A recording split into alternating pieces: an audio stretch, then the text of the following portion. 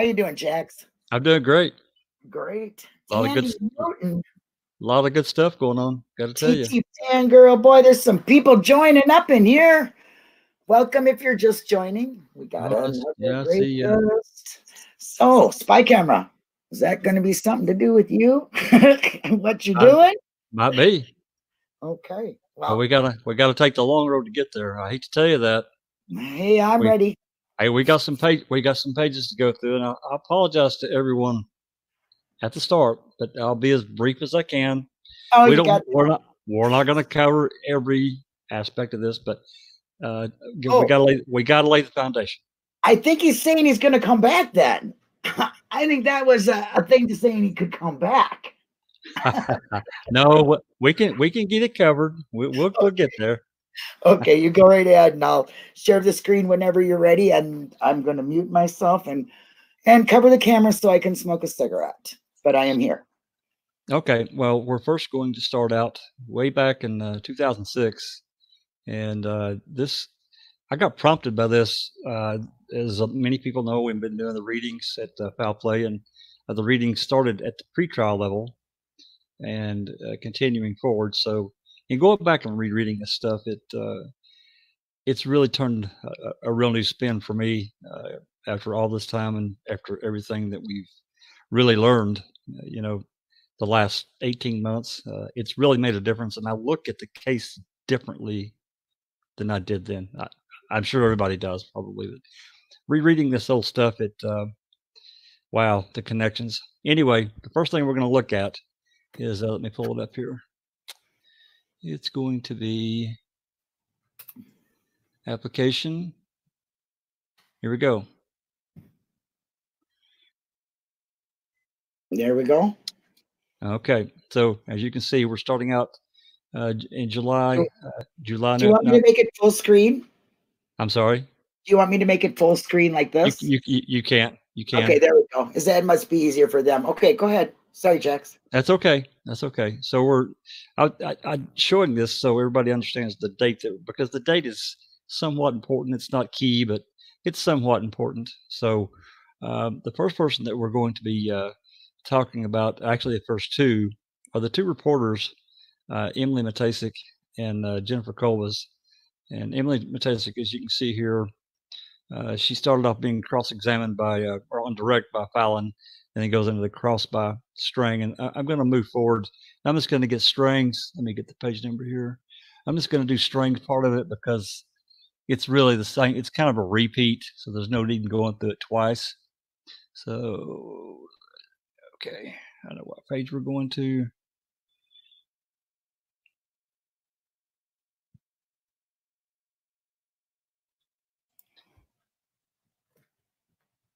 Okay, I did that wrong.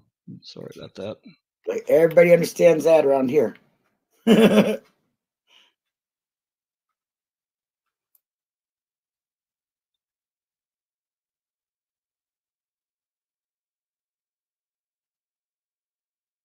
Let's see if this is it.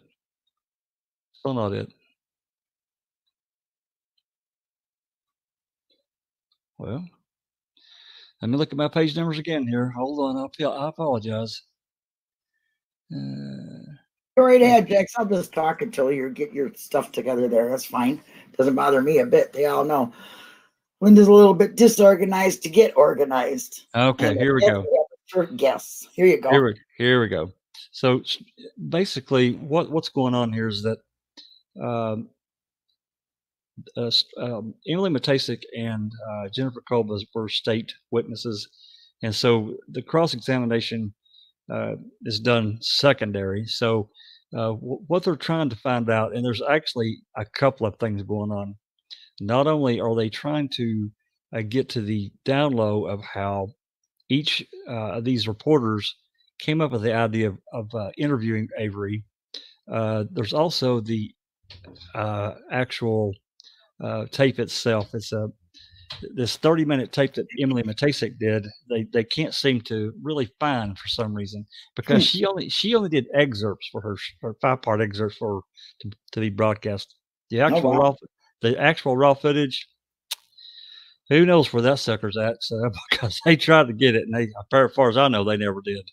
But anyway, so he's going through and trying to elicit from her how she came up with the idea of doing this, and she goes through and says, well, basically that they were thinking about interviewing Avery, be a good story, and so let's see here.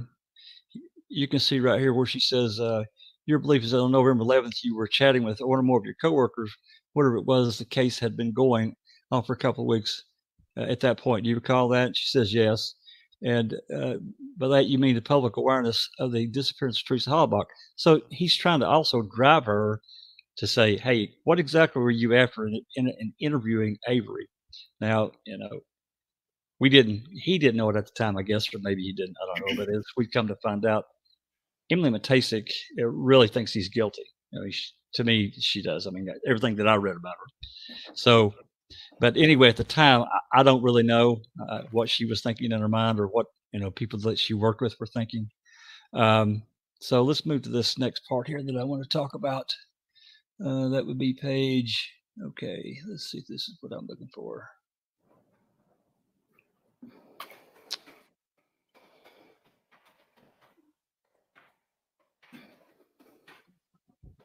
I wish I could do this. Just click, and you go right to that page. It doesn't work that way. Well, at least you get to share. Poor Jinxie couldn't even do it. I felt bad. Yeah, I love this screen share. It's actually really cool. I went too far. So basically, now what they're trying to drive down to is when you, how did you get in to see? This is another part of this whole thing. How did you actually get in to see Avery? Because I'll get to this part in a minute, but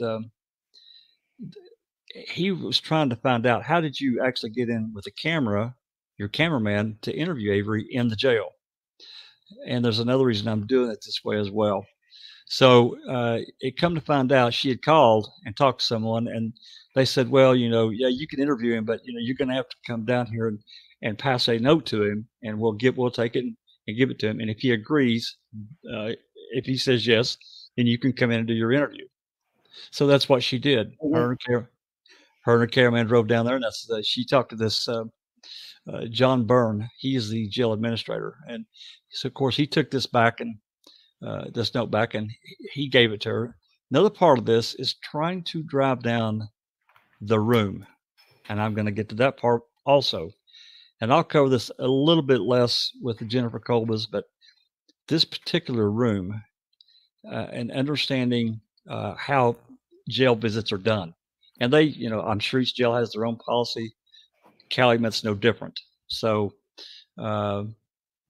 let's see here. Let me find the part that I wanted. Here we go. So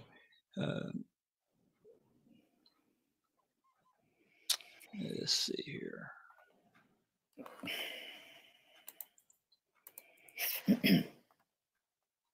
All right, describe the room for us. Very small room. There's just a small table on either 2 or 3 chairs. All right, how many doors were there? There were 2 doors. Any windows in the room to the room? Both doors had windows. All right, and in terms of the walls, any windows there? No. Okay, let's see here. Who arrived in the room first, you and your cameraman, or did Mr. Avery? Mr. Avery was sitting there when we walked in. And there was some other stuff that happened before this. It's really unimportant. The room is what matters. When he was sitting there, was he any conversation that you recall between yourself and Mr. Avery prior to going on camera? Again, this is alluding to that tape, this full raw footage that they have never come up with for whatever reason. And she said, I just recall some small talk, hello, that sort of thing. All right, in your meeting with Mr. Avery at that time, did he give you indication of whatsoever that he did not want to participate in such an interview? And she says no. As you recall now, thinking back on that moment, can you describe his demeanor for us? He was relaxed, and he was just kind of sitting there. Okay, and who else was in the room? The photographer. There was there any member of the Calumet County Sheriff's Jail Department in the room with you as you were setting up to conduct this interview? And she says, I believe that there was, when they walked us in, I don't remember how long they were in there, while we were setting up. But obviously, once they got in there and got settled, the officers that escorted them in left the room. So, but they also, as you can see, all right, in terms of windows and doors previously described in the doors, were there any members of the sheriff's department posted outside of the doors? She said yes. All right, which doors? Or both doors? And she said, I believe there were both doors. One was behind me, so I couldn't see that one. Okay, all right. Prior to engaging in discussion with Mr. Avery, did you or your cameraman, and that being him in your presence, have any discussions with any member of Calumet County Sheriff's Department regarding the nature of your interview? No. And there's a lot of that questioning goes on. Fallon did the same thing, trying to make sure that nobody spoke to her and told her what to say, what subject to bring up, that kind of thing. So it goes on here. Anyone suggest to you what to talk about, even the time limit, and that's another part of this too, that we'll get to. And then she said they were there probably between 20 and 30 minutes. So they go on at some length here, and it's just really kind of drive down and drive out extraneous information. He's trying to get to the guts of that room, who was in it, how long they were there, did anybody ask any questions, and and just as importantly, how did you get the interview? How did you get into that room? Because this becomes important later, I guess somewhat important. So let's see here, my next section here that I want to move to.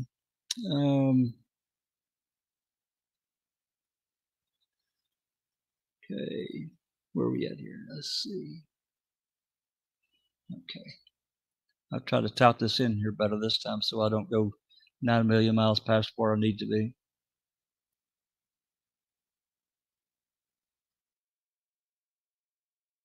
Let's see. Okay, there was another interview that Emily Matasic did, and she wanted to do another. This was like letter date. This date this original date was November 12th. So this was only just a few days after Avery was arrested. Okay, so this is at a later date. She wants to re-interview him again in December, but she's going to have to go through a different process. And so she says, well, what about a telephone interview, I guess? And they said, well, you can fax a request or bring it down, whatever it was. And so that's how this second interview becomes also important, because it got challenged because what she did, she took or faxed this letter down to the jail, and they took it to Avery, and basically the note said that she would like to talk to him again, gave him her number and to call her collect if he wanted to talk. And he did. Right. So it becomes this, did he solicit this call? And he didn't. It was an unsolicited call because she initiated it. Right. And that's one where she's so rude, correct? I don't remember that exact phone call, but I think you're correct. It's been a long time since I've listened to it. Yeah. So pretty sure it is. Yeah. Let's see here if there's anything that's on this page. I want to get to interview Sheriff Pago for your aware Mr. Halbach reported missing. She testifies that she had only been to the jail once before, and the sheriff's office once before. So basically, she's trying to find out, do you really know these people? Right. And she indicated that she had met them, but that's about it. Let's see. And he talks to her about the jail layout, the security doors. There's a big security door. Yeah. And there's a bulletproof window there when you first go in at the receptionist. Let's see if there's anything else here. After I get done with this section here, we'll see if there's any questions at all. Yeah, I'm kind of trying to keep an eye on the chat here, but right now they're kind of. I don't have anything. I don't have any of that chat stuff open. I'm just kind of trying to go through here to make sure that I'm not skipping anything.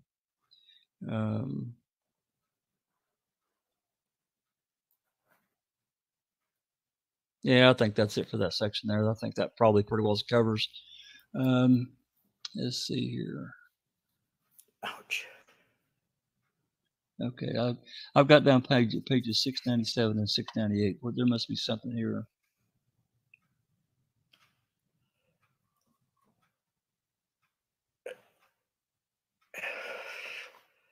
Yeah, I think I pretty well covered that. He's talking about the deputy being at each end of the door, somebody standing guard, and this is another thing that kind of becomes a little bit important because of what comes up later.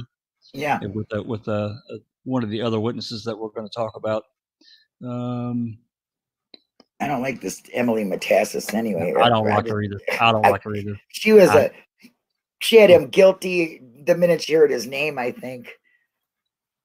She's just rude in the way she talks. I think she did, because she also had a blog, if I remember correctly. Oh, really? Yeah, she had a blog.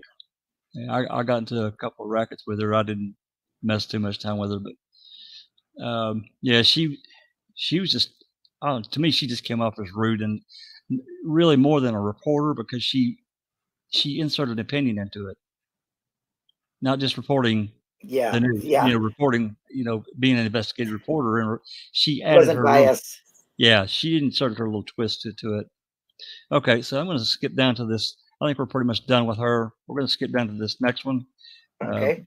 This is Jennifer Colbus. Okay, another nice person. I really don't remember her. I think she's that dark-haired one, the kind of younger one with the glasses. That sounds right.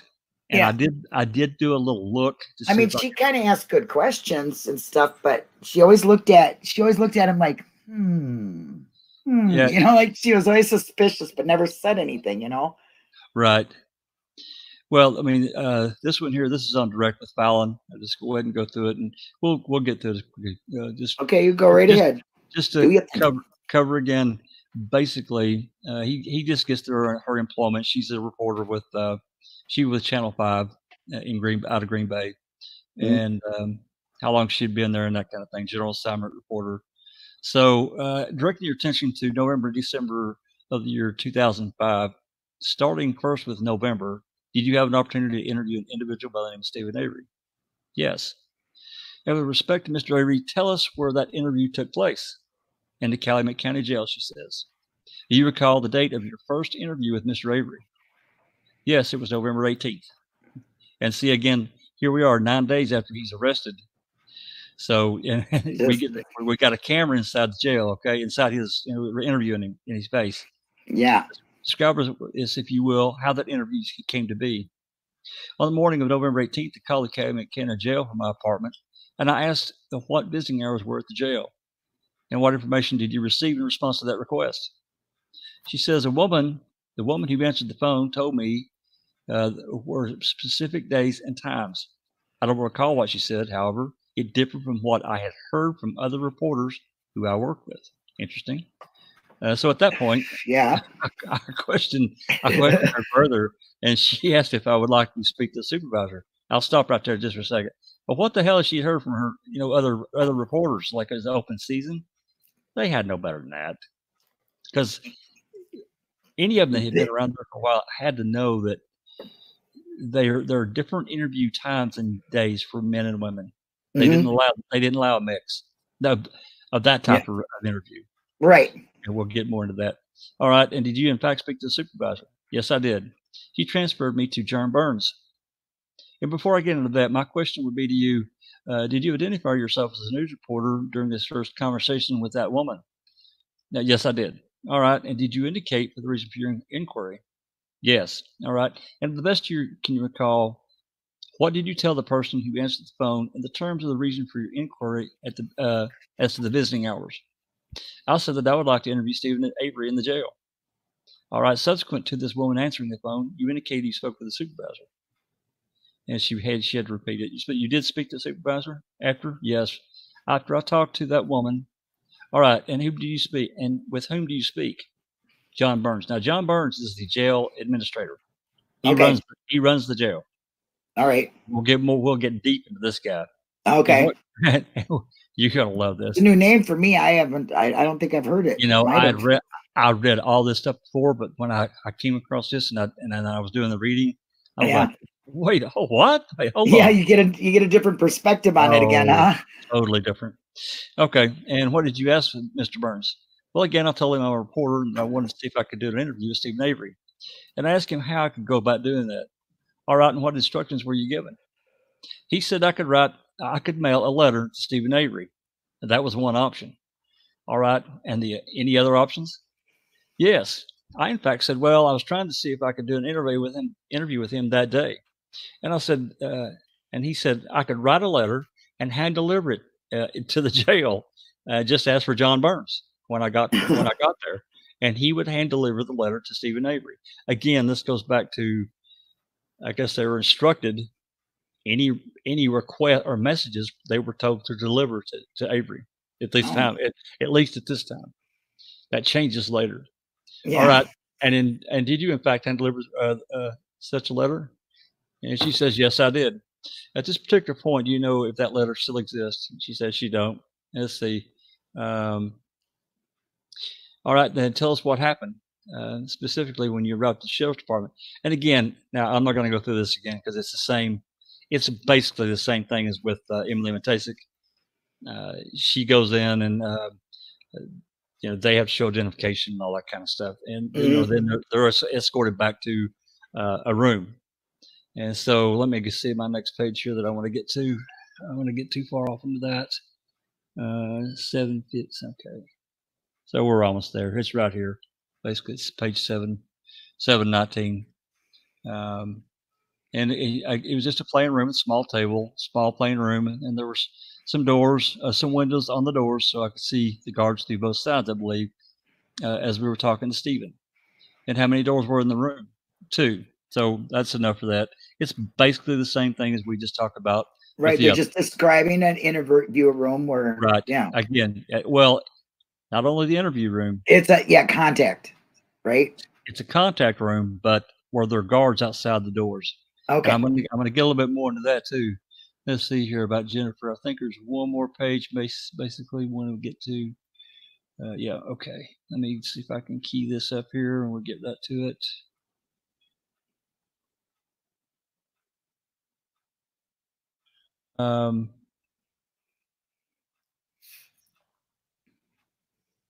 Same thing. Did you have any discussion with the sheriff's department regarding the nature and content of the interview? And she says no.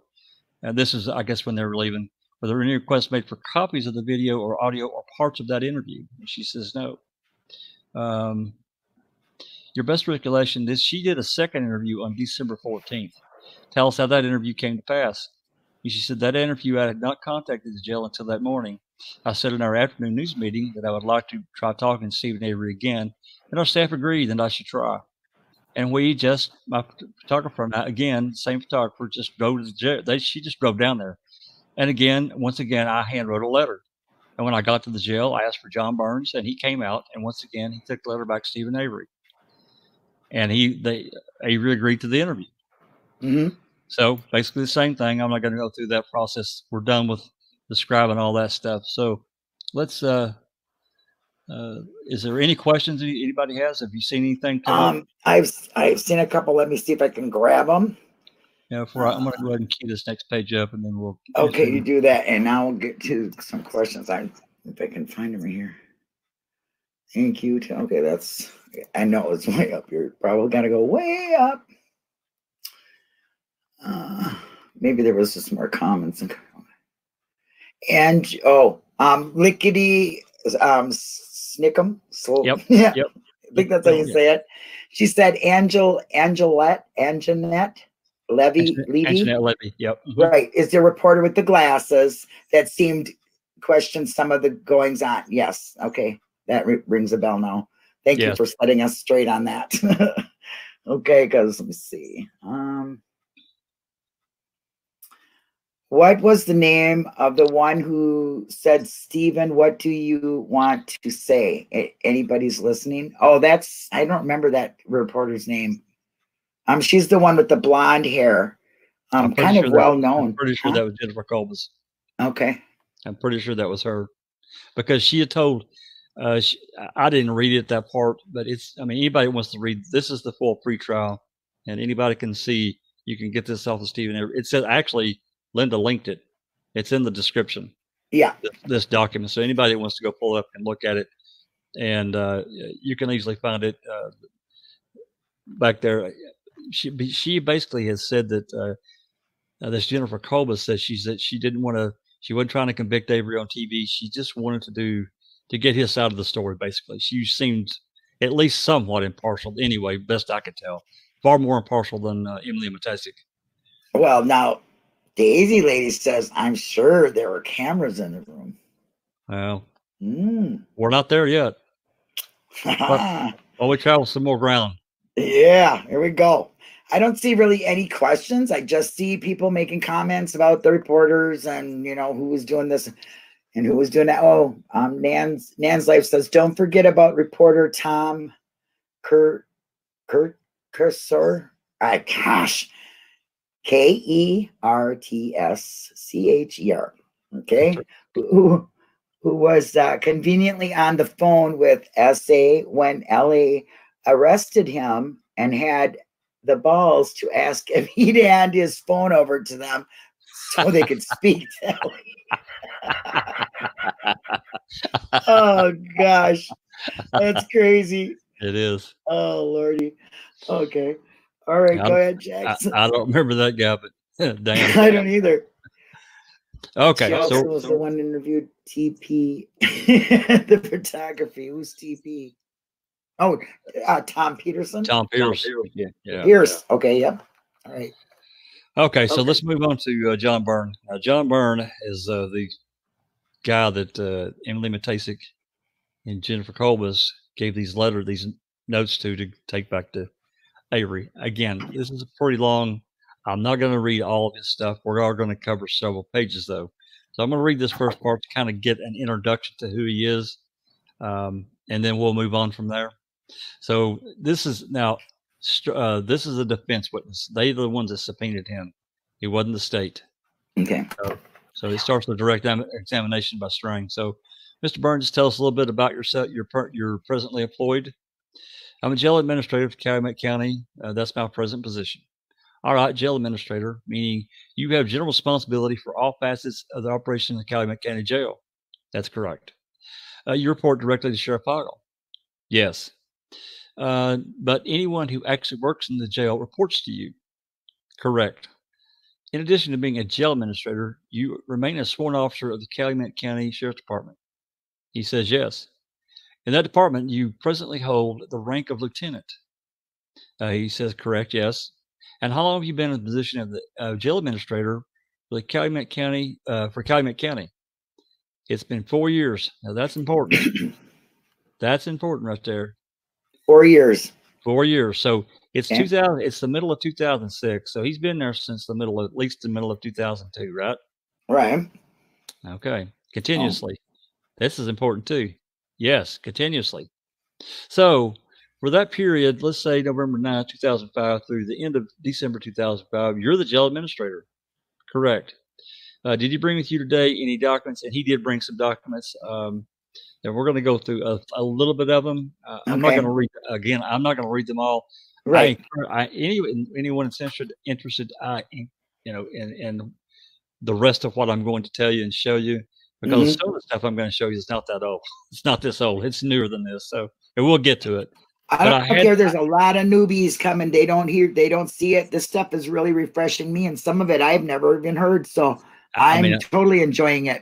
Well, like I said, I remember reading this stuff. It's been so long ago. It's good to go back and read this stuff now, though. It sure is.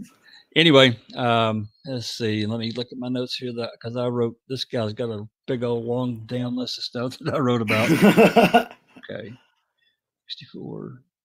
It's funny how some of the people that I've never heard of really have a lot in writing about them.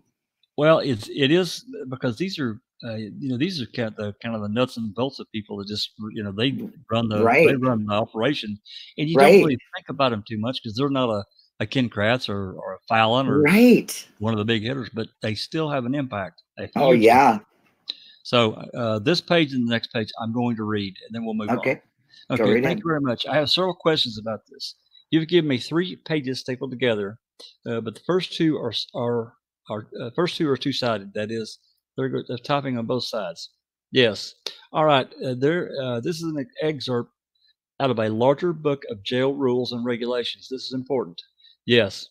But there are all these rules relating to visitation. These are all rules relating to visitation. And he answers yes.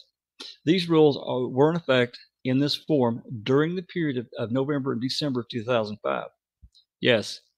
For ease of reference, that's the time frame I'm going to use here. That is 61 days here, unless I tell you otherwise. All right? Okay. Did you bring any more than 1 copy today? No, that's the only copy I brought. Okay. Let's see here. I'm going to give this back to you. I think what we'll do is mark this as an exhibit. Okay, we're going to move on from that.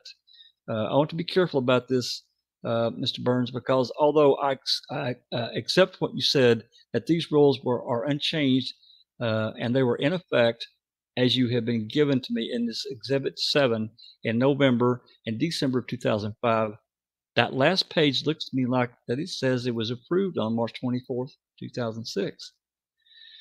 And he says, okay, that's correct. Many of the policies that I personally worked on, I set them for an annual review. I take a look at the policy and determine if there needs to be any changes. When I checked my history document, the previous changes to the visitation policy was made in 2003. So this policy, although it was examined and reviewed within the past year, it was unchanged. Great, thank you.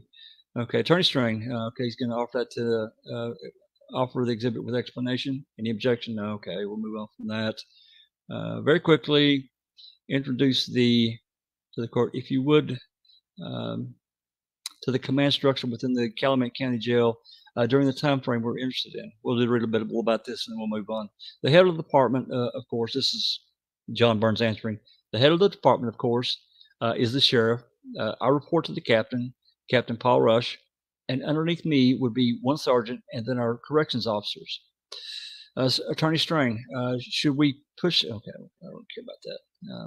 So when you say 1 sergeant, there's not 1 per shift. There is only 1 sergeant of the jail and 1 position. He says yes. Okay, and that's the daytime position. He answers yes. Daytime, evening generally would works 9:30 a.m. until 5 p.m. That's a great shift. Great work if you can get it, right, Linda? Yeah, I know. In the morning, 5 in the afternoon. That's right. Hell yeah. Top-notch job. Hell yeah, that's right. You're in the know. Good work if you can get it. Yeah. And your general, yeah. And your general hours are what? 6 a.m. to 2 p.m. Okay. So he is then in charge of the jail from 2 p.m. to 5:30, roughly. Correct. Right. Okay. So they go and talk a little bit about shifts. We're not going to cover more of that. So we got the basic jail. Who's in charge? Right. Yep. Okay. So let's move on here. So let's break it down. You broke it down. Now put it together. I've got 768 and 769 written down here. So let's take a look at them right quick. Okay.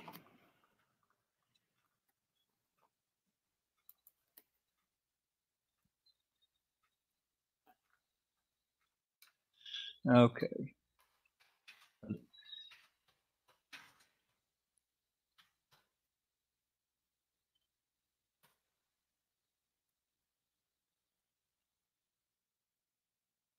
Okay, he's talking about here basically how many people they have in the jail during the day, and basically it's about staffing, because if they have trial and that kind of thing, or there's other things about having extra people for transport. That's what this is about. I'm not going to cover too much about that. Also, members of the public have access to the inmates. Okay. All right, here we go. Almost self-obviously, members of the public do not have access to the inmates other than on the terms under the control of yourself and the people working in the jail. He says correct. And question: when I say members of the public, that would include lawyers for inmates. He says yes. Okay. Now we're getting to some of the meat of it. Question: religious advisors or chaplains, that type of thing, who may wish to see the inmates? And he says, yes. Alcoholics Anonymous counselors, those kinds of people, yes. Family members, yes. Friends of inmates, yes. And even law enforcement officers, yes. They would gain access to an inmate in the jail, that is, law enforcement officers would through you or your corrections staff. Correct, he says. That said, there are different rules that apply to some of these different groups I have described, correct? Yes. Let's start with lawyers and clergy members. And I think that we can group in probation, parole agents there as well, correct? Yes.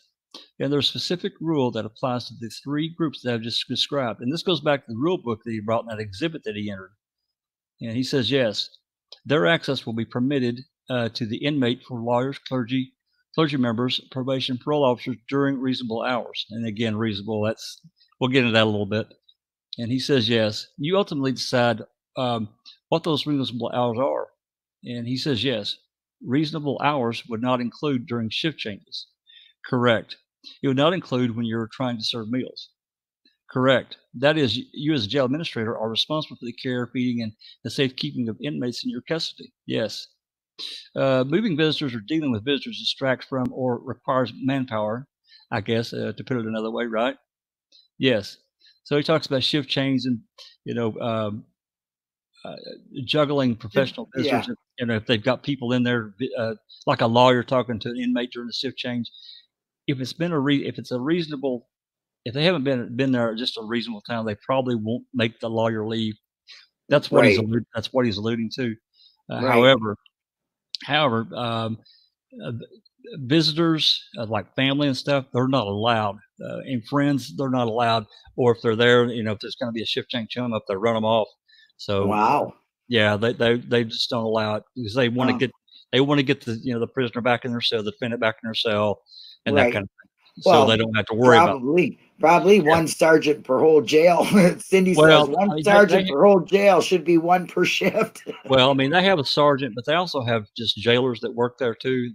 They usually have a couple. Sometimes they have 4 or 5. It just depends on the day and how many people they have in there. So, and they're allowed. They have part timers that they're allowed to call in. It's kind of a they try to keep that to a minimum. And he talks about that a little bit, but I'm not going to go into all that. Let's see here. What were we? Okay, he talks about holding a meal for an inmate if he's talking with someone, like a preacher or counselor or whatever. And he says yes under certain conditions. Let's see here. Generally not important inmate. This goes back to reasonableness that we talked about. Now that's in his rule book that he's written. So we're talking, and generally the visitors, even the professional visitors we have described, would avoid meal times and shift changes. And he says if we can, obviously we just talked about that.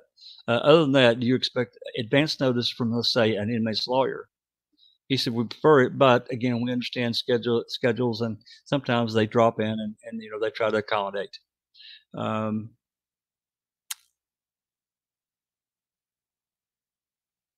Okay, he talked about the rules in Exhibit 7. Let's see here what this says here. I want to make sure I cover it. Law enforcement are not covered, especially in terms of their visits with inmates. In these rules, Exhibit 7, correct? And he says, I don't believe so. There again, though, a law enforcement officer would have to contact you or someone working for the jail to arrange a visit. He says yes. Lawyers, probation, he goes back into that. These are called, this is really important, this part right here, the contact visit, because there's 2 separate types of visit. And we're going to get into that now just here real soon. And Exhibit 7 reverts to that a little bit. Obliquely in paragraph, what is it? See, he says it's 29 point whatever there. He says, by identifying the 2 visiting rooms that may be used by clergy, lawyers, probation agents, yes. And those are called contact visit rooms. Correct. By contact visits, that means there's no barrier separating the inmate from the visitor. Correct. No need to use a telephone to speak through a barrier. Correct. Law enforcement officers are also permitted contact visits. Yes. He gets into that. Can go for reasonable hours. Let's see here. I wanted to get into this other part. Yeah, he's talking about clergy members, same thing.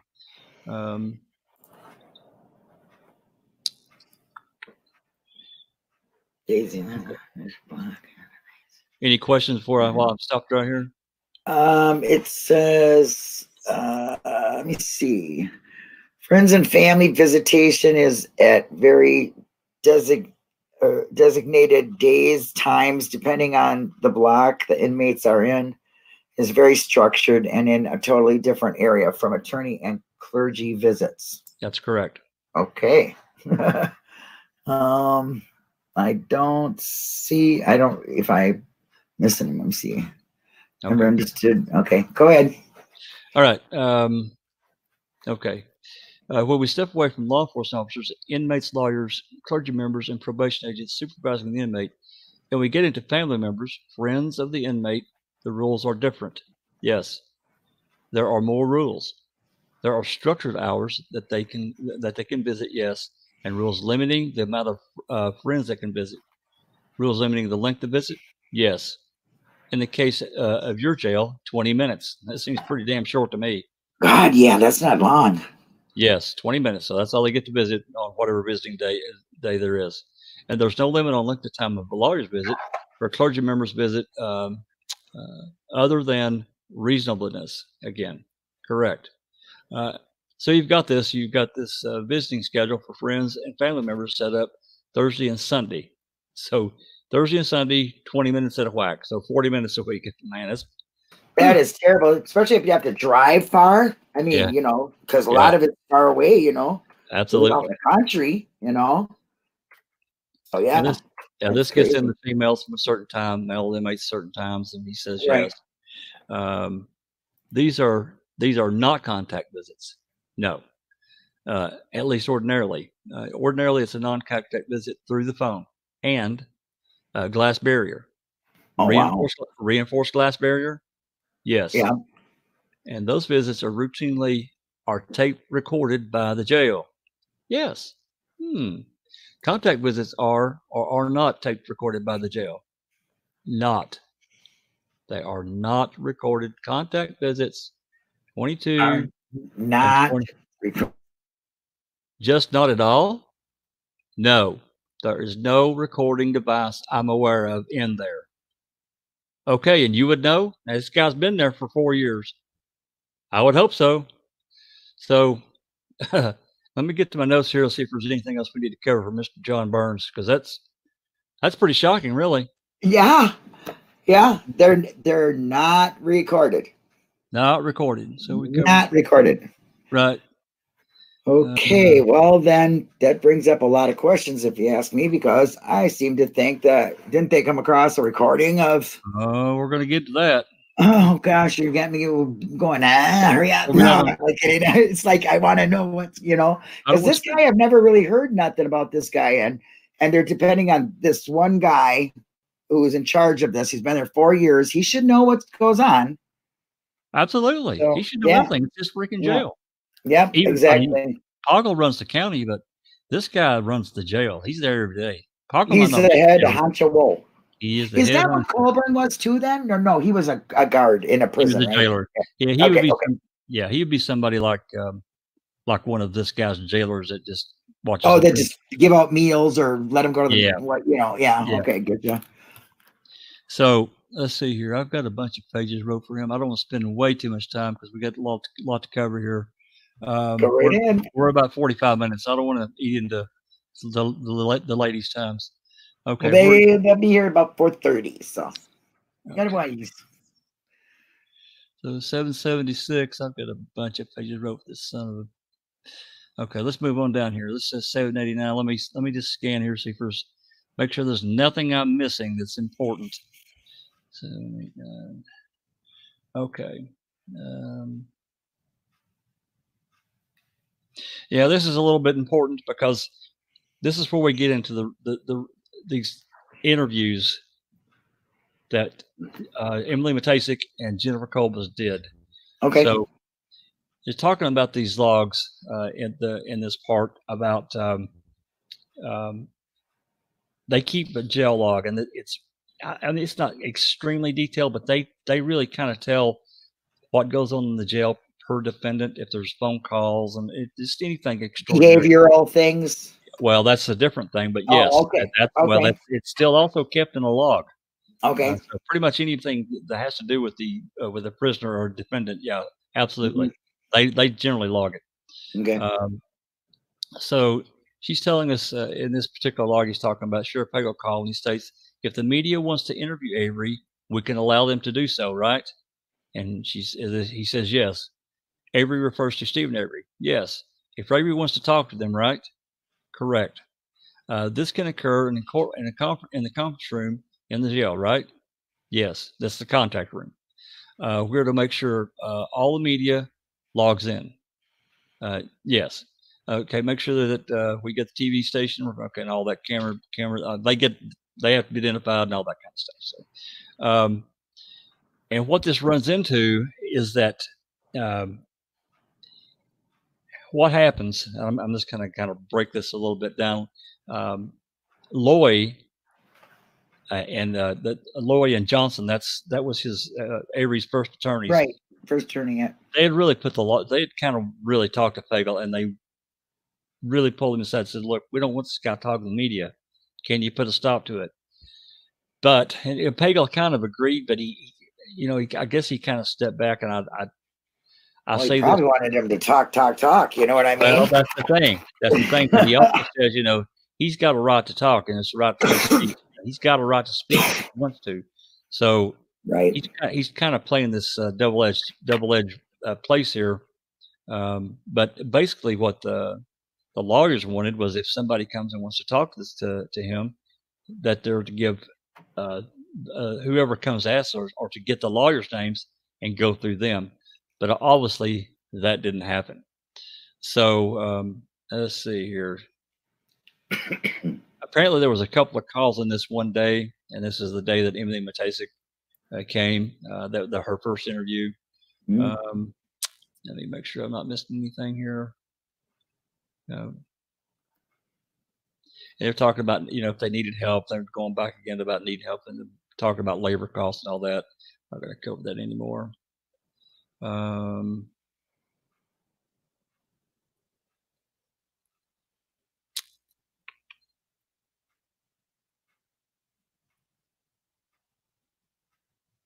Well, he's still, now you got to remember, he's still talking to this jail administrator, John Byrne. Let's talk about that. What's unusual. Prior to November 12th, 2005. Now you got to remember, this guy's been there for how many years? 27 years. 4 years. Well, he's been an employee of 27 years of the case. Oh, boy. Okay. So, but yeah, 4 years in the jail. Yep. Prior to November 12th, 2005, during your entire tenure as jail administrator of the Calumet County Jail, can you recall on one occasion on which a TV camera crew interviewed an inmate of the jail in the jail? I couldn't give a specific. Not one comes to mind. Not offhand.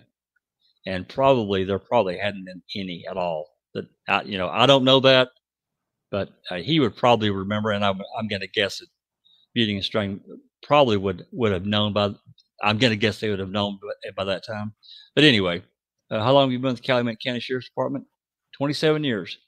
So basically in his 27 years, do you remember any other inmate, and I don't need a name, but do you remember any other inmate who has attracted as much media attention as Stephen Avery?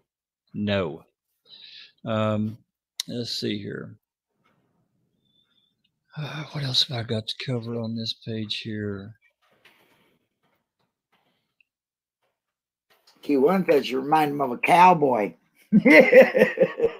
He wants a nut, I tell you what. he said, JJacks' voice makes me want to dip in, spew, spit, and ting.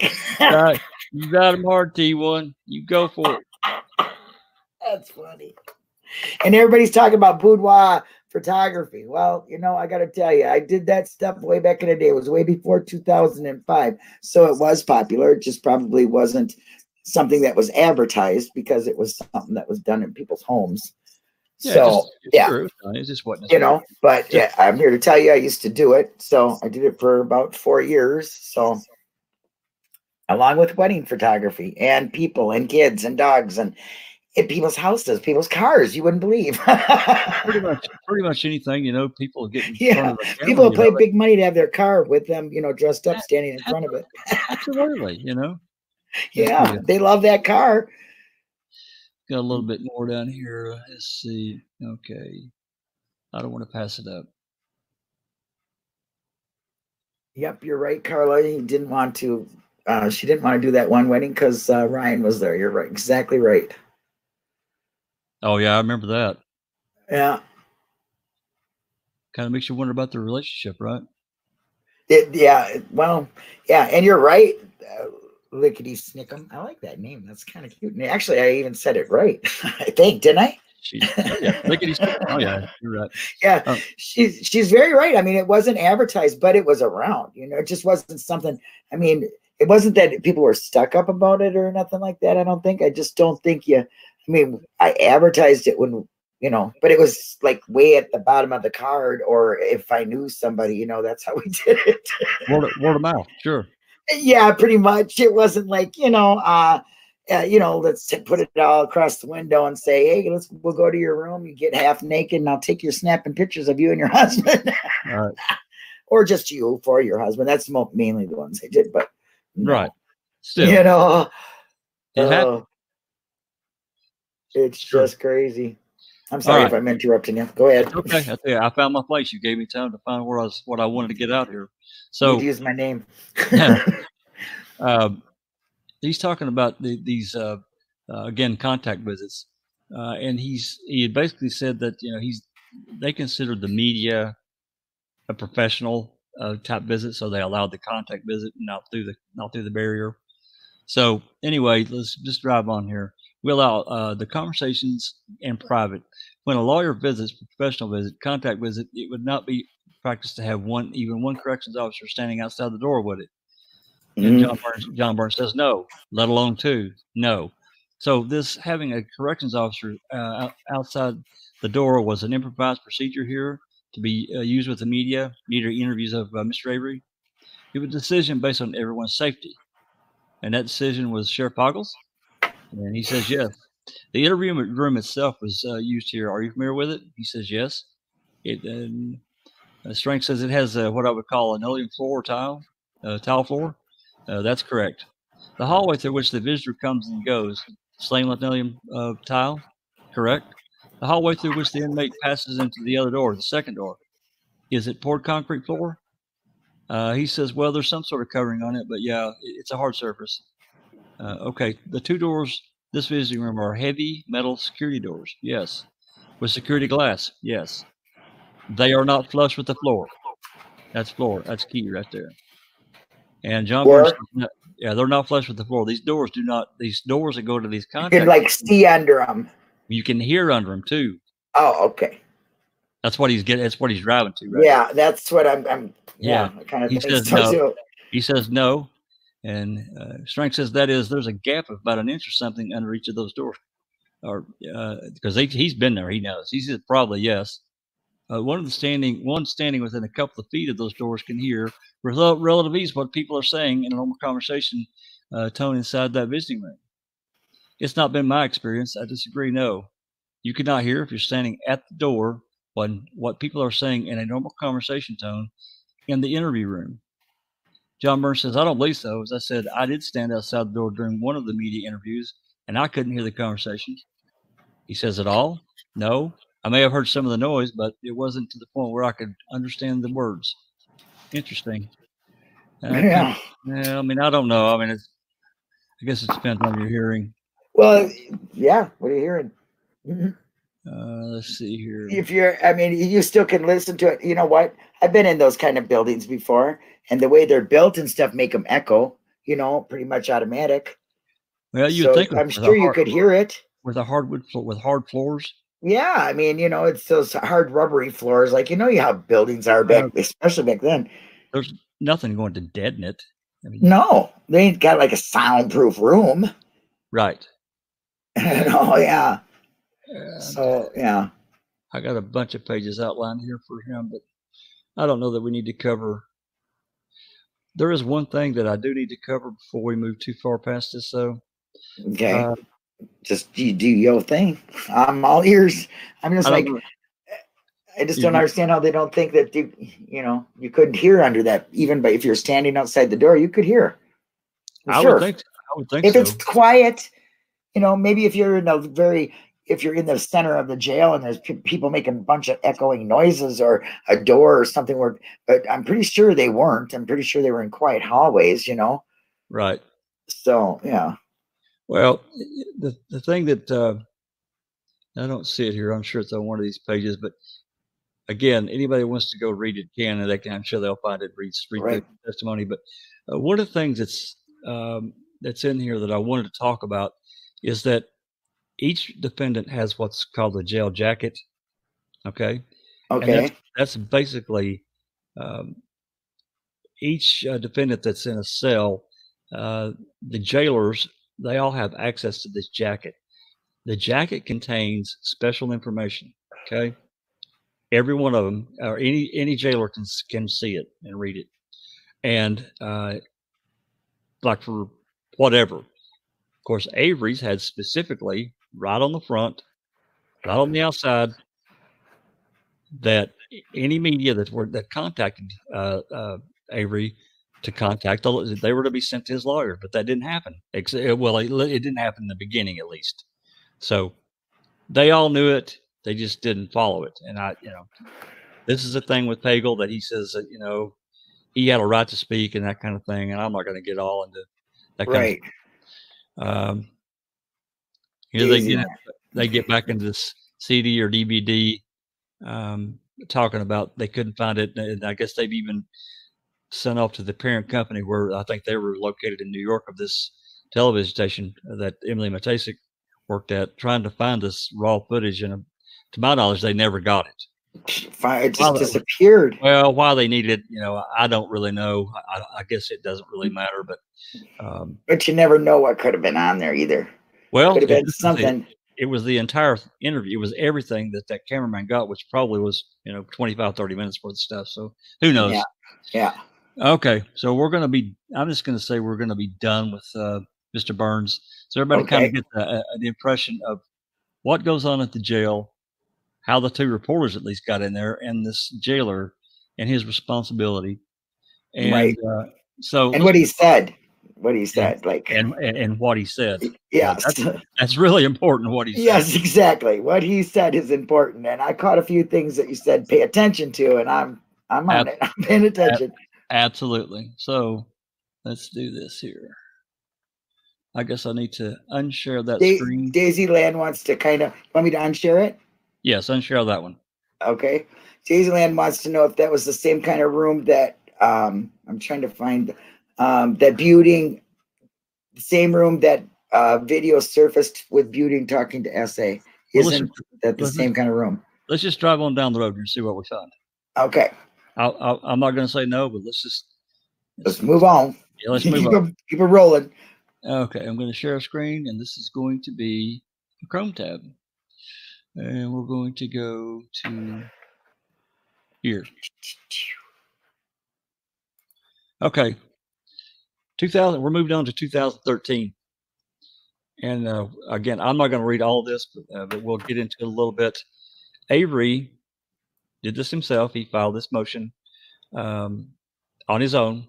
I kind of have to tip my hat at him, because this guy's got a really low IQ. So okay, for him to do this, damn. I mean, because it's he's got a lot of stuff in here that he probably had help, but man. But he filed this motion, and he filed it on several key things, and you can go through here and read them. You did. I know you linked the Google Drive folder. Yep. I want to give a shout out to and my moderators are putting it out right now. Yep. I want to give a shout out to Seeking Truth for Good. Oh my gosh, yes. By the way, she's the one that forwarded this. This stuff got posted publicly last year on Reddit. And a lot of us found it really interesting, but let's just move on here and see what we can find.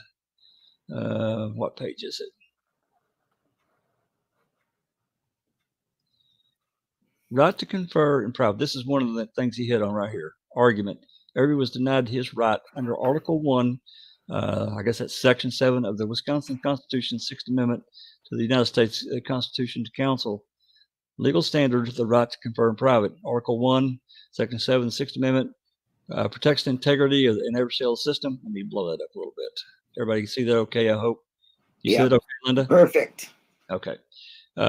It provides the integrity of the adversarial system, criminal justice, by ensuring that all persons accused of crimes have access to effective counsel for their defense.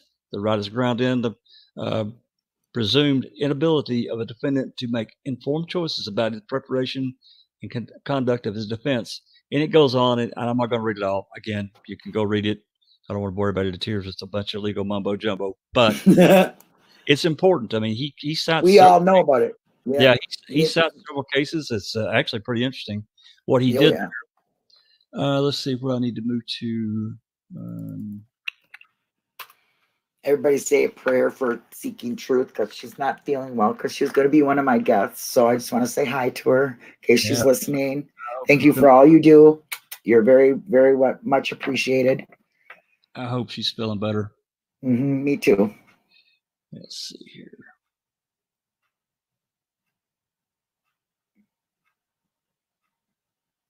Okay, I think it's down here.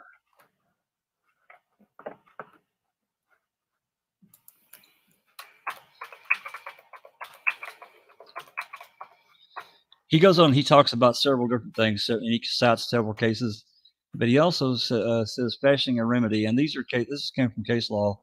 It is fortunate that in this instance that the Wisconsin case retains reference to the most cited cases that gives guidance on the issue of remedy, and the concurrence of State versus Hoyt, and read all that there. There's no way to isolate the prejudice resulting from eavesdropping activity such as this.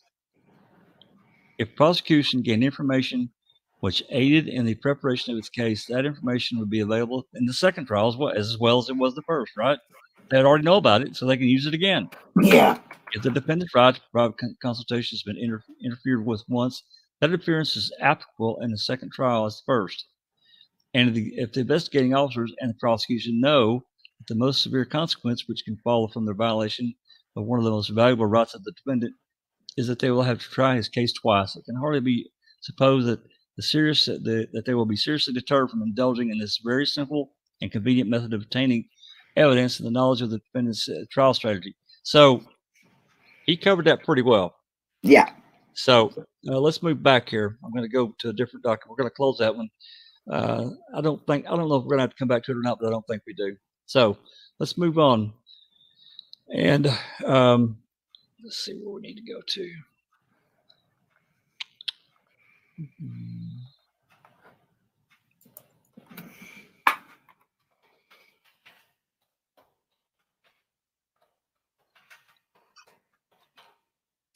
It is interesting in that, and I'm not going to pull it back up, but it is interesting in that particular this motion that he filed. He also filed about the RAV4. Okay. When they hauled it away from Avery Salvage Yard, they didn't tape the doors with evidence tape them sealed. They didn't tape sealed. They didn't. That is something. They should have. Yeah, well, yeah. I mean, they didn't. That's like protocol. I wonder why. Because from where there was no blood, there was no blood on the back, and Fassbender's standing right there, and you can't see it. Yeah. Yep. That was actually a good catch. I'd never really thought about that till I read this here or read it somewhere. I've seen this several months. Yeah. I'm sure you've seen it a lot, They did not seal that RAV up, and they should have. Anyway. Yeah, they should have. Let's move on. Let's see, legal standard. We talked about that. Okay. Let's move on here. So this next one I'm going to pull up. This is a document that's to Jerome Buting and Dean Strang from Conrad Betts, bless his heart. He left us, didn't survive, but really liked that guy. He was their investigator. So basically, he had to go to the jail. You can see the date here. This is July 20th of 2006. He had to go to see Steve at the jail, and he goes through the procedure here. I'm not going to read all that. Anyway, I guess he was told he would have to interview Avery through the phone. The jail officer was a very large man in uniform but returned a short time later. Took me. See, he's up here. I'm sorry, I skipped a part. He's telling me he would have to enter him into the visitor's room. The phones are clearly marked that all conversations were recorded. At the time, the jail officer asked how long the interview would take, and I advised him that I would be there less than 5 minutes since I could not discuss anything over a recorded line in those security conditions.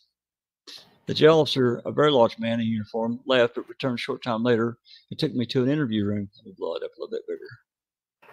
There we go. There you go. Yeah, which is the same room where I had previously interviewed Mr. Avery while in company of Mr. Strain and Mr. Buting. As the jail officer was exiting, he turned and stated, "You know everything here is recorded, so anything said is at your own peril." What? Really? Yeah, you hear that, guys? At your Say own, that again. At your own peril. Is that right, Yep. Mr. Powell? Yep. So anyway, I thought that was an interesting little thing included in his. Okay, now as everybody knows, if everybody remembers, or at least the older timers, newer people may not know, Jerry Buting went to visit Avery. We'll pull it up here. I'll blow this one up here too. That's too big. Jerry Buting went to visit Avery on 3/21. Okay, March 21st. So they hadn't been on the case very long. It's 2006. Right. They hadn't been on the case very long, but Attorney Strain was observed. This is a jail printout, whatever, in queso. Attorney Buting was observed by 702, 705, 709, 714, those jail officers, taking a video camera. This is a really good one, too. Taking a camera out of his briefcase to visit video Stephen Avery. The phone call was made to 801, which is Poggle. He stated, "We are to advise Buting is unable to video Avery per 801. When entering the conference room, number one, Buting was advised by 714 he was not allowed to videotape Buting, and he said okay." So let's move on over here to I believe this is from Buting here. I mean, from Poggle. Agree, Jinx. It is excessive for officers observing. Yeah, it is excessive. It is, but they did a lot of excessive to Stephen, actually. Okay, this is let's see, is this the one I want? Yeah. So this is from Poggle. Corrections personnel. This is something from Poggle. Effective immediately. Anytime Mr. Strain or Mr. Buting visit their client, Stephen Avery, they are to be checked for any type of recording devices or other contraband not authorized by me. On today's date, Mr. Buting brought a video camera into the visiting room in his briefcase, which was detected on security camera by jail staff. On security camera by jail staff. On security camera. What's security camera on staff? What's security camera? That's right. Well, now there's a couple of issues, and we can talk about this here in a minute, but to me, a security camera is just exactly what it says. It's a camera to watch. Yeah, and it's not, you're not seeing it. And not to record. Right. You're just watching. You're not recording. Okay, yeah. I mean, that's what it is to me. I mean, if they're monitoring to see if something's... If they're monitoring, yes, exactly. I think the key word there is monitoring, because when you say security camera, to me, it could be recording you, unless there are people to set and record it. But it says right there by several jailers. I mean, I guess it's all how we think about it. I just think about it on terms if a lawyer is going to see a defendant in jail, is there some reason to record that meeting, or is there shouldn't be? It's against his civil rights, correct? I mean, well, they have to tell them. They have to tell them they're being recorded. I mean, as far as I know, they have to be told they're being recorded. Now, a security camera. A security camera to me is that they've got it in there to help monitor the situation in case he went ballistic and was going to try to kill his lawyer or something. Exactly. Thank you. That's me right there. That's what it is. Yeah, that's what I think of too. So yeah. So basically, this is him saying he's basically admitting that there's a camera in there. To me, it is. So we'll drop that one, and let's move on here to where I need to go, so we can kind of make sense and kind of keep an eye on time. We're I'm clocking in. I'm going to cutting it tight. I'm hurrying. You're doing fine, Jakes. We got to wait here. Got it 20 minutes or more. So you're cool. Okay. This reply, I fixed to pull up the state reply to Avery's motion. Mm-hmm. If I can find it here. Status, no. Status, no. Was queso security cams outside recorded? That's what Millbilly wants to know. Well, that's a good question. I don't know that, and I It says they had Hawkins watching evidence in the garage until they turned camera at garage. I mean, to me, somebody should FOIA it. What's the worst? Nobody was monitoring the monitor. That sounds about like them, don't it? I mean, yeah, you're right there, Millbilly. I'm sure. I mean, what's the worst thing to FOIA that information and see what kind of reply we get? Mm-hmm. Anyway, this is a reply the reply from the state on his appeal. Yes, on his motions that he filed. And this is Fallon and Gone that wrote this. Oh God. Yeah, you can imagine that bastard. Okay. Yeah. As to claim one, the right to counsel, the right to confer in private. This is an issue that could have been raised in trial court or before trial. Trial counsel did not raise it. Further, it was not raised by an appellate counsel when arguably it could have. This is really a claim of ineffective assistance of trial counsel that would be barred by whatever the hell Escalona Naranjo. However, it could also involve a claim of ineffective assistance of appellate counsel. However, Avery failed to allege deficient performance of appellate counsel and has failed to demonstrate how he was prejudiced given the record made it in trial court. Monitored conversations.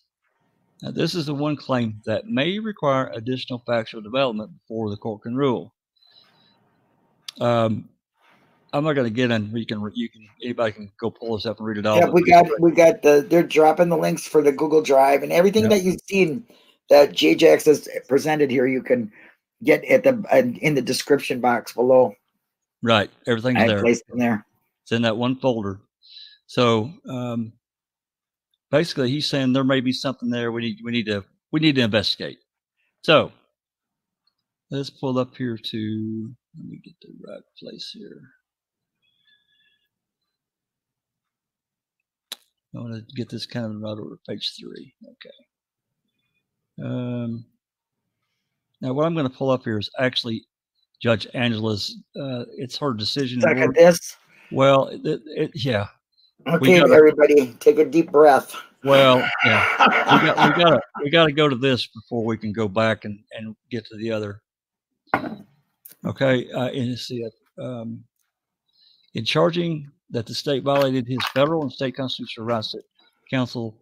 That's not it.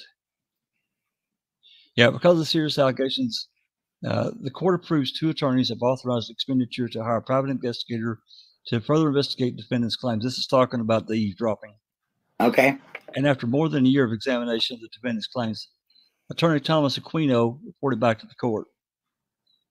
He reports back extensive communications with trial counsel, interviews, investigator and jail officials, review of the trial transcripts, 1,000 pages, investigative reports, and other discovery. So basically, she's saying, they came to the court and she allowed it to be investigated. So let's go look at Mr. Thomas Aquino. Let's check him out. Yeah, let's check him out right quick.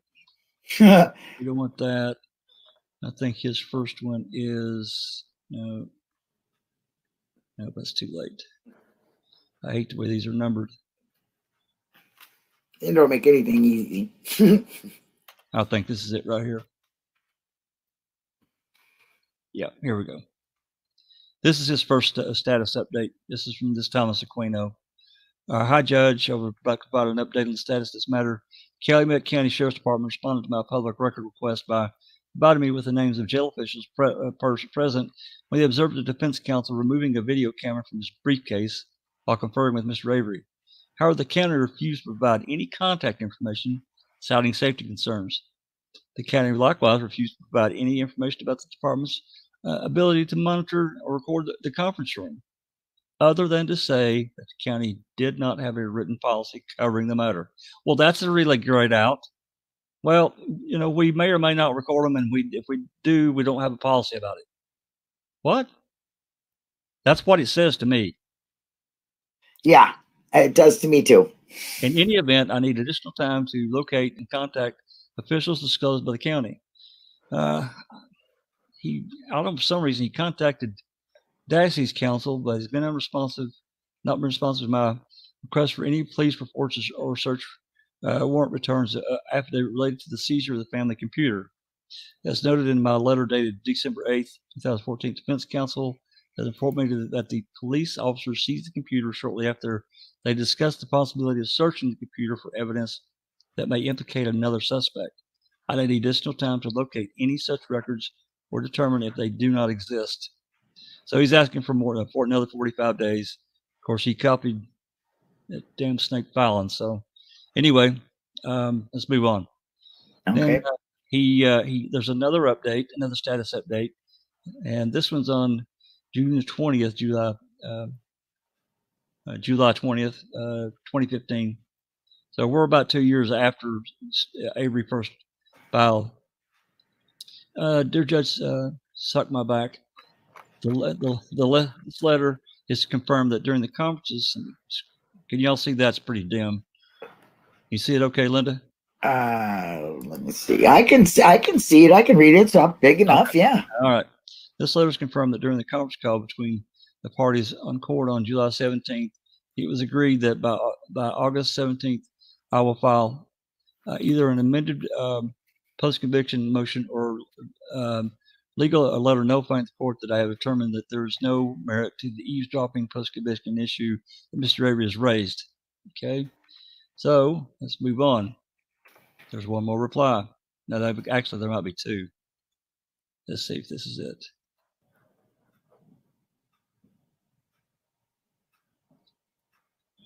As you're aware, the court appointed me as well as prior counsel to Mr. Avery's attorney-at-law concession. Mr. Avery's recorded conversations claim of pro se, Wisconsin, whatever, 974.06, facts and developments before the court can rule.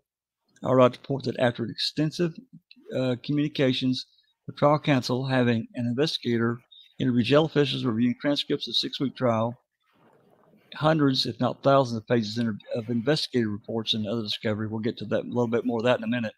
I have not located any additional facts that would support the recorded conversations claim. Accordingly, I request that the court withdraw my appearance to Mr. Avery's counsel. Also suggest the court schedule a status conference with Attorney Fallon and Mr. Avery to determine the next steps. Blah, blah, blah. Copied Mr. Fallon again. And then I think this is the last status update, which is right here. I'm not going to get into the Avery responses because it just makes this way too long. So this is the last one, dated September 2nd, 2015. Dear Judge, suck my back. Suck my back. What he's doing here, he's filing a petition for order of payment because he wants to get paid. And the petition is a form petition found on MaMaThon's website. The petition includes a request for reimbursement of $315 for investigative services, investigators' invoice clues and closures, court approved up to $500 in such expenses, and the June 12th status conference. The total amount of fees requested is $3,206 based on his time there. The number of hours expended as a reasonable in light of the vast scope of underlying proceedings and the nature of the issues considered on appeal. The investigation generated approximately 1,500 pages of police reports. Really? What 1,500 pages of police reports? Where are they? That's exactly right, because queso was 1,117 pages, I think. 15. And there's how many are they saying there are? 1,500. 1,500. So there's 1,500 pages of police reports, and 24 days. Well, I got the 24 trial. We got that. We've got the trial transcript. I'm okay with that. But what are these? Is he talking about just his own investigation? It says 1,500 pages of police reports. I don't know what to make out of that. There's 1,120 pages approximately of queso. Maybe somebody should dig into this. There's 22 pages of the Manitowoc County summary. Now, there may not be anything here. I just saw that, and I read it the second time. I'm like, wait, what? That's kind of strange. I mean, well, 15 pages of police reports. I mean, there may be records that I'm not including in my math here. I don't know what they are, but I think it may be worth following. Okay, I don't guys, something to check it out. Yep. So let's move on. What's my next step here? Basically, of course, you know that Judge Angela ruled against him. He didn't. Obviously, it didn't go anywhere. He got shut down. He got shut down again. I'm not going to open that back up and read through it. But so let's do this here. Let's see, where am I at, Linda? Okay. Yeah. Okay. So you can. Got it. Yeah, I'm gonna stop sharing that one whenever you're okay. Ready. We'll stop that one. There we go. Okay. So we got one more thing to show, and this we got a few months ago, which drives home everything that I've been talking about. And I think I mean, for me, I know how I would feel if I was, a defendant. And I saw this, I would be really upset based on what John Byrne said, right? Yeah. So let me see if I can pull this up here, and then I'm starting this. Let's see, Chrome tab. Yeah, here we go. This video is starting about halfway through where it's at. We don't have to watch it all. We'll watch a little bit of it, but the important part is really where it starts, which is I got it time stamped. So here we go. I'm going to share it now, and you can. There you go. There we go. And there we go. So as everybody knows, this is. Yeah. Now. This is one of the contact rooms, right? Yeah, where there's not supposed to be any cameras at all. Jeez. And this is him with the video camera. Yes. There you go, guys. That's so the guy testifies that there's no cameras at all anywhere in these kind of rooms. So he perjured himself. He lied straight up. These guys are doing this. It's interesting that Kratz made this video and released it. Basically, it's calling Brendan the sacrificial lamb. And I seen that. Everybody that's involved that he's showing in this video sacrificed Brendan. What? What kind of narcissist does that kind of thing, man? Yep, no kidding. I'm telling you.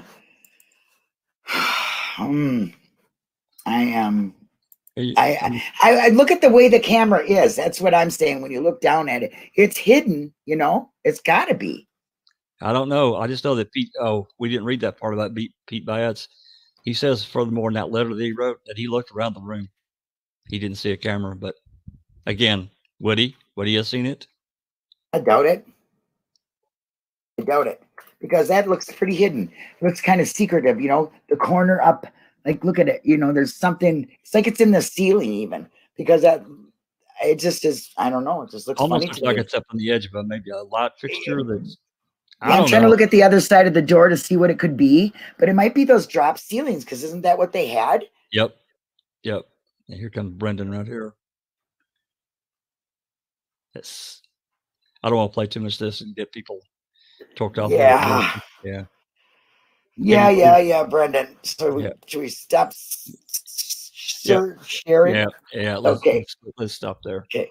That is really good stuff, Jax. I think I didn't read. I've never heard like the details of any of that stuff, but ever since Kratz put that out, it's always kind of like, you're not supposed to be recording in there. Well, then I see Buting having his camera, but then I heard the phone calls, and I know that the producers asked him if he could bring one in, and I don't know. That's a total violation of his rights.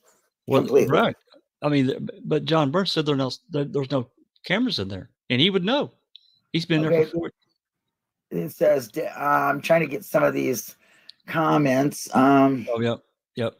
He must also have the tape that was in Beauty's camera too, if they screen what was on Beauty's camera. That would be my guess. I don't really know where that came from, because that's directly from those. They're called hidden cameras. You got that right. Well, I mean, she's shady in the corner, top corner, so it looks like it's up there. Ceiling panel T1 says, "Oh, camera in a smoke detector."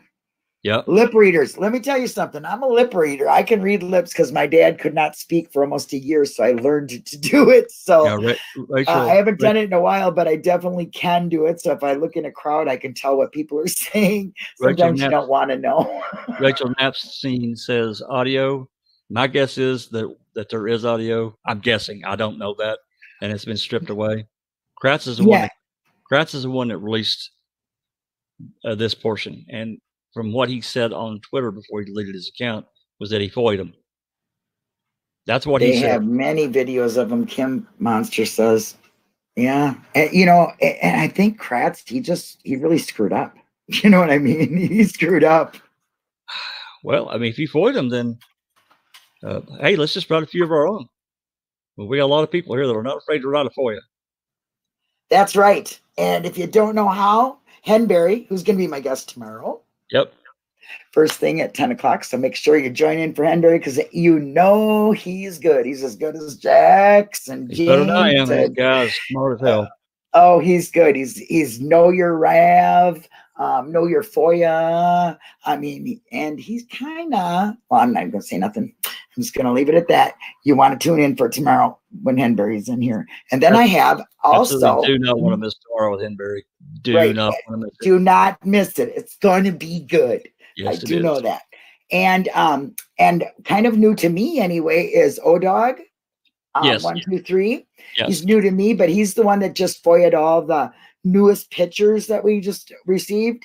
Yep. So don't want to miss that either. It's going to be a lot of fun. And we've got some people here, so I am going to give them their. Do we have any more questions before we walk out? Yeah, let me let me see, Jax. Probably, dude. Oh, they probably have microphones, but it jumps so fast. But built into table legs, that's a good one. Probably. Not really a shock, Rachel says. You know what? Nothing shocks me anymore, unless you say that you really got somebody who's for real, the killer, and they admitted it. I would be shocked at that. Isn't that embarrassing? Someone, isn't that embarrassing? Tender says someone needs to submit a FOIA to see what KK FOIA'd. Because he is the one that told us he did that. You can do that. You can do that, right? That's right. I see you, baby. I see you, Sammy. We're all going to come on. Let them in. All right, Jax, thank you. Let them in here. Let them in here. No, I love you. Thank you so much for your time, and great. I hope everyone appreciated it. And those that didn't know, I hope you got a little something out of it. Yeah. I'm glad to do it, but I just piqued my curiosity. And I thought, hey, some of the new people may not know about this. Let's get it. Definitely not. Thank you so much. It was an honor. Really was. Thank you so much. You bet. All right. I'm out. You out.